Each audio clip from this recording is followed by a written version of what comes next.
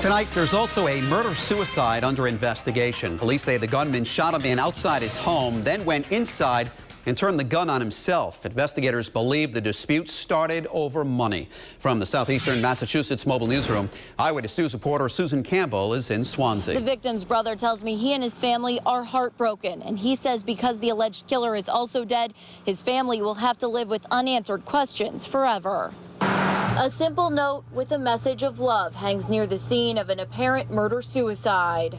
I put the sign up because I know he can see it, so it was my way of saying, I forgive you, I love you, and goodbye.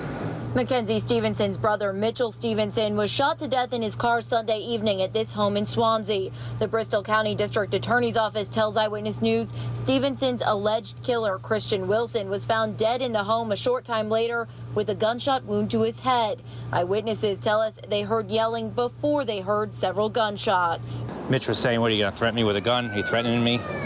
And next thing I know, I could hear it sound like a cap gun going off, and they're in my front yard. And Chris was actually shooting Mitch through the window of his car.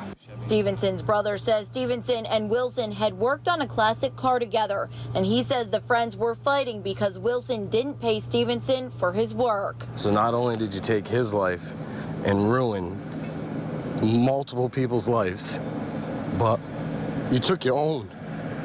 And that was a cop-out. That was a straight cop-out. 2 lives, $5,000. It just doesn't make sense. Mitchell Stevenson was 37. Christian Wilson was 43.